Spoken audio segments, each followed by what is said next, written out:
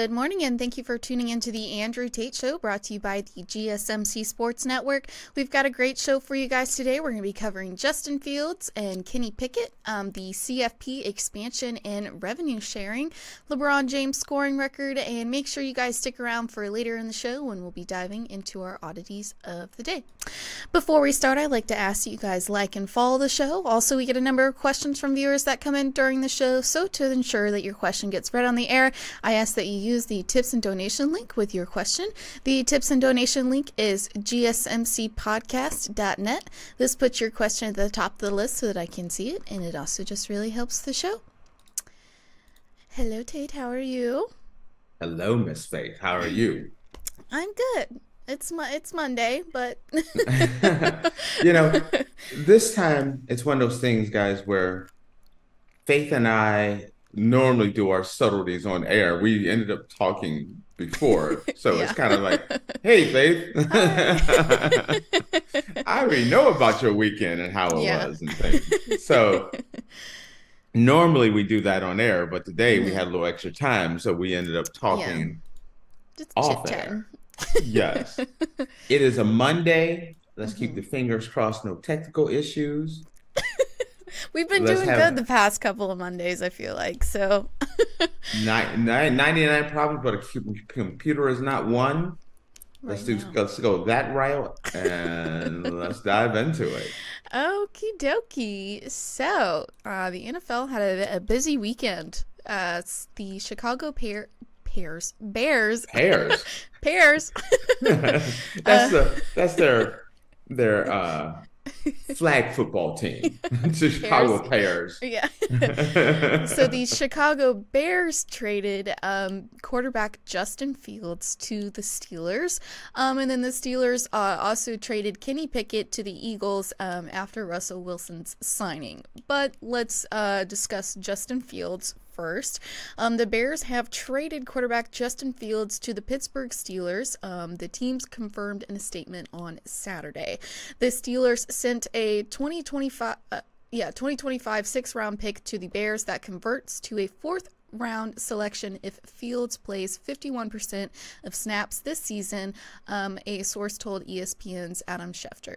Fields, who completed his third season in Chicago in 2023, will join a quarterback room with Russell Wilson, who signed a one-year deal with the Steelers on Friday. Fields is not expected to compete with Wilson for the starting job. Instead, Fields is expected to learn from the Super Bowl winner and 9-time Pro Bowler. In a social media post Saturday, Fields thanked the Bears organization and the city of Chicago for quote, for allowing me the opportunity to be part of such a historic franchise.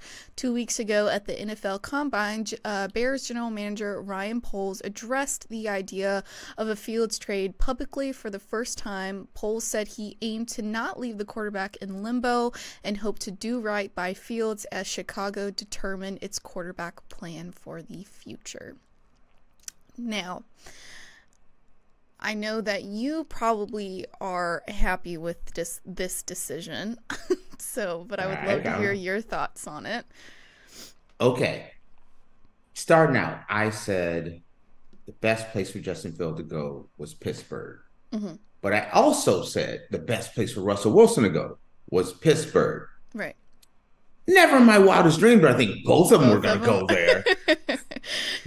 Now, all of a sudden, it's okay. First off, when I saw this, I was absolutely blown away, so much so that I didn't even believe it. Mm-hmm. I'm like, no, they just traded for Russell Wilson. So no, they didn't do this. Mm-hmm. And so I had to check another place and then another place. And then I turned to ESPN and there it was. Mm-hmm. And I was like, what in the hell has happened? I'm like, how did this go down? Mm-hmm. Then I saw the trade, which knocked me on my butt.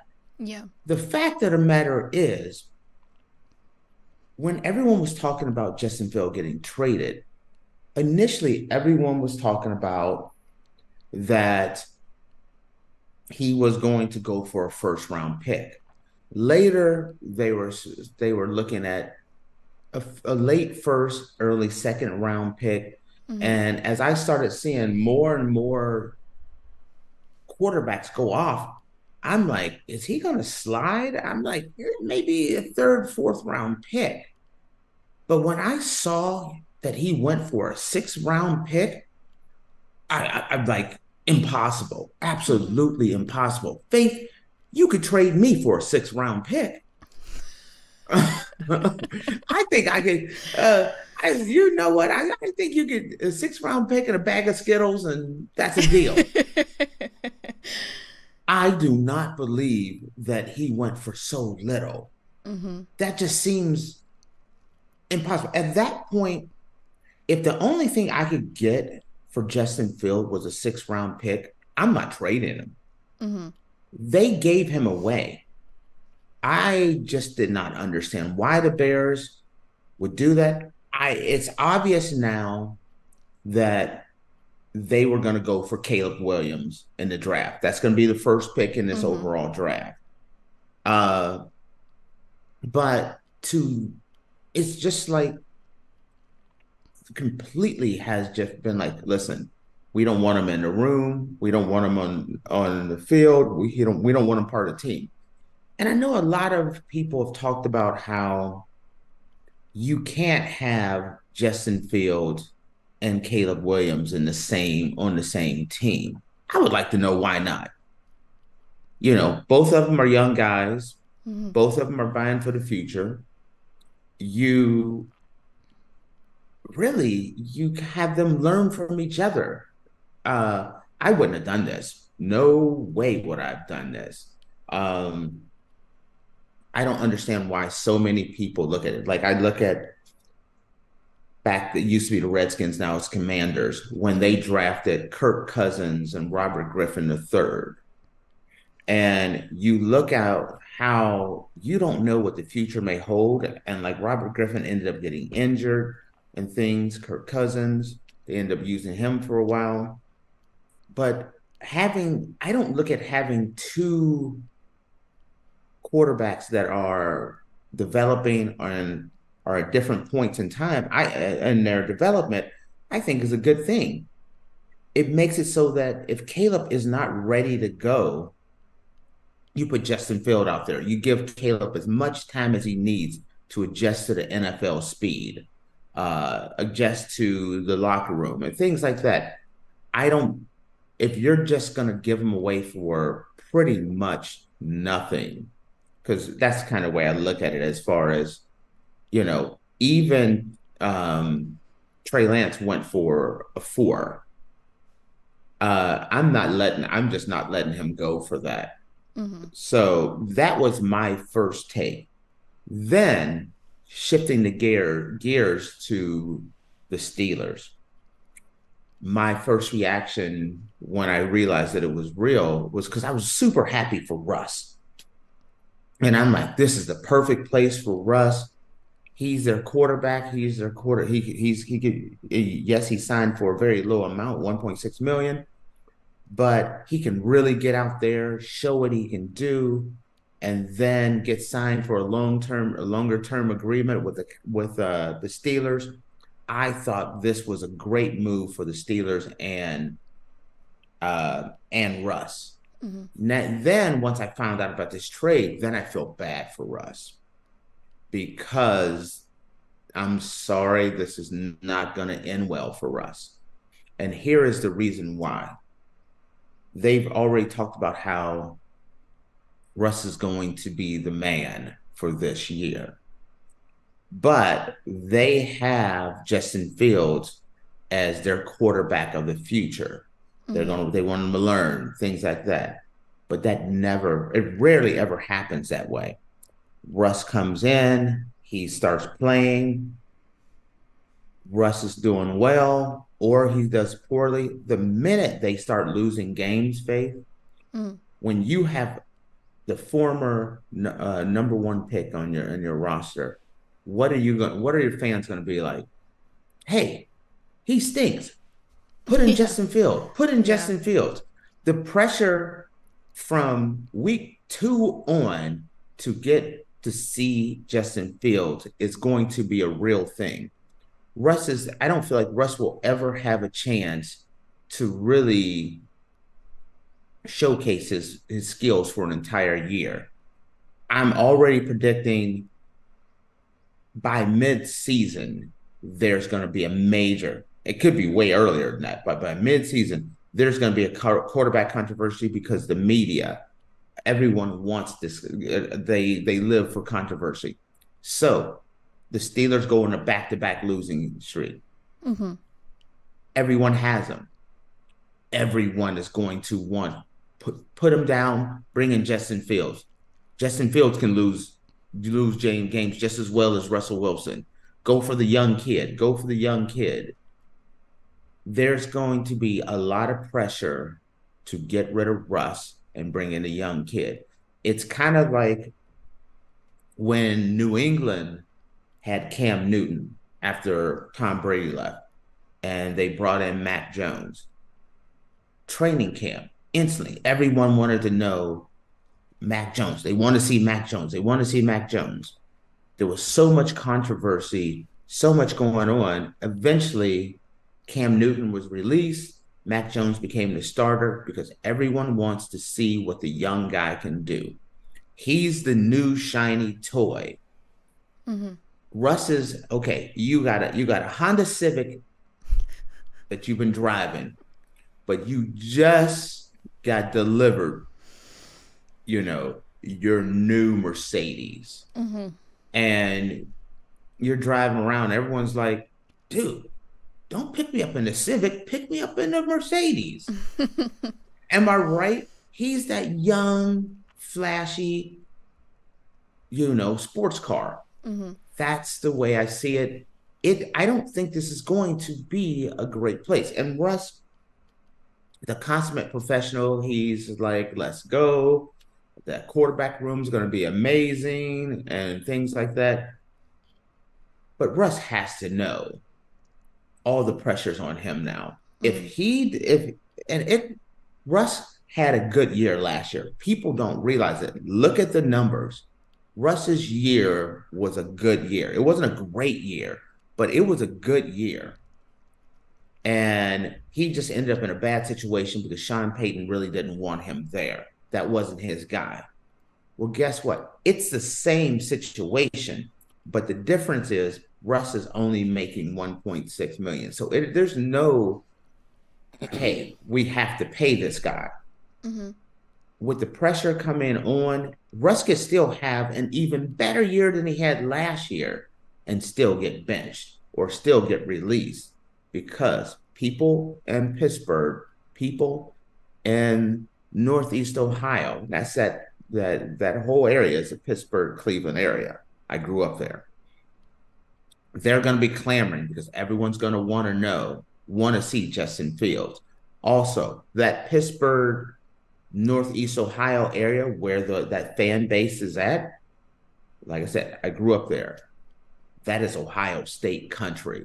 Mm-hmm. And Justin Fields, being an Ohio State quarterback, is absolutely loved in that area. So you have, the prodigal child coming home. Russ is not their future. What do you see when Russ starts losing a game? Pittsburgh's not good enough to go, 13-4 or something like that. Pittsburgh's going to lose games. Mm-hmm. Even with Russ, they're a 7 to 10 win team, meaning there's too many losses in there. They're going to want Russ out. The fans, the media are going to want Justin Fields in. It's a bad place for Russ right now. Mm-hmm. Do you see that, especially with when you look at the area? And like I said, I grew up there, born and raised in Northeast Ohio, on the border with Pittsburgh. Mm-hmm. They're crazy. There's pretty much two types of fans, either the Browns fans or either the Steelers fans, but they're all Ohio State fans. And Justin Fields is an Ohio State quarterback who is loved. Mm-hmm. Who are you going to want to see? So essentially, like it's good for Justin Fields, but bad for Russell Wilson. It's a really good situation for Justin Fields because Mm-hmm. he right now he is brought in as the backup. Mm-hmm. You get a possible Hall of Fame guy to work with. I think that's ingenious. Uh, he can learn from Russ. He can go through an entire training camp with Russ, how Russ prepares, how he reads film, what he's doing. Mm-hmm. So he could learn from Russ. He can watch Russ. He can do pretty much. He's a more athletic Russ, and so I think that's a nice pairing. I if they stuck with this plan though of this whole year is Russ's team and we're not starting him, I think it would be absolutely ingenious. Yeah. Now, real quick, I'm gonna touch on this. Faith just asked me about Kenny Pickett. So I'm gonna she was all sneaky on this one, but I'm gonna touch on it real quick. It was the right move to let Kenny Pickett go. They traded Kenny Pickett away. Kenny Pickett wasn't the future there. Kenny Pickett, in my opinion, right now is a backup quarterback. Bringing Russ and Justin Field there is a major upgrade. Getting rid of Kenny Pickett and Mason Rudolph kind of unclutters that quarterback room, so there's no controversy. The Pittsburgh Steelers have turned the page on this, and they are moving forward with the Russ and Justin Field era and the Kenny Pickett, Mason Rudolph era, which was quite disappointing, is over, and it's the right decision. Okay. I'll wrap that bad boy up with a bow. Okay. I was just making sure we were running out of time. So just wanted to touch on that. Yeah. Yeah. I really didn't think about it like being bad for Russ until you brought it up, but I do agree that poor Russell Wilson. He can't catch a break, man. I don't think I think it's gonna be rough on him. Yeah. I think he's going to Justin Fields' home area. Ohio State is loved in that Northeast Ohio, Western Pennsylvania area. Right. They're going to want to see Justin Fields. The media and the fans are not going to be like, hey, they did say this year's Russ's year. Yeah. So no matter what happens, this is Russ's year. No way they're not doing it. Absolutely not. They're going to want Russ. Matter of fact, I think they're gonna want Justin Fields before the season even starts. Training camp. Yeah. Preseason. If Justin Fields comes out there, he scrambles for a big old play, throws for a touchdown, it's gonna be start him right out the gate. I think you got a quarterback controversy starting now. Well, I guess we'll see what happens when the season starts. There's gonna be a lot. That's gonna be a fun story in my book. Yeah, absolutely. But we're gonna take a quick break, guys, and when we come back, we're gonna dive back into the college football playoff drama of it all, reality TV. So stick around, guys.